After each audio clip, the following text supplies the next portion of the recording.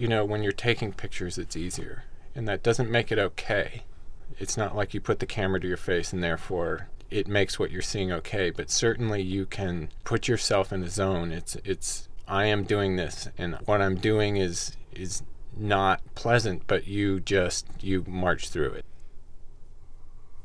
I mean, it's hard, but you can't get caught up in it and become part of it. You still need to maintain your state of mind that you are helping tell this story.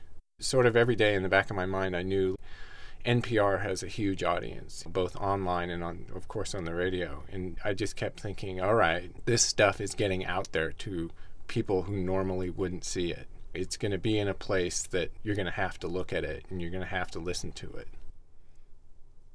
And I mean, as soon as we were sort of down into the center of Port-au-Prince, there was front-end loaders loading up bodies, people carrying bodies out, bodies burning in the street, and, you know, at the city morgue, I mean, there was just thousands and thousands of bodies.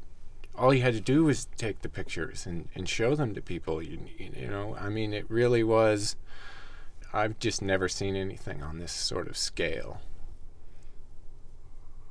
It's not a scene that is there for television. It is not a scene that is there for photographers or journalists. You know, I understand the message needs to come out, but I think there's also a line that we walk of being respectful of the people, of the living and the dead. You have to put yourself in somebody else's shoes. What if that was us? I mean, I'm always just trying to simplify the picture so people can understand it. I'm not out walking the streets looking for beauty in any of it.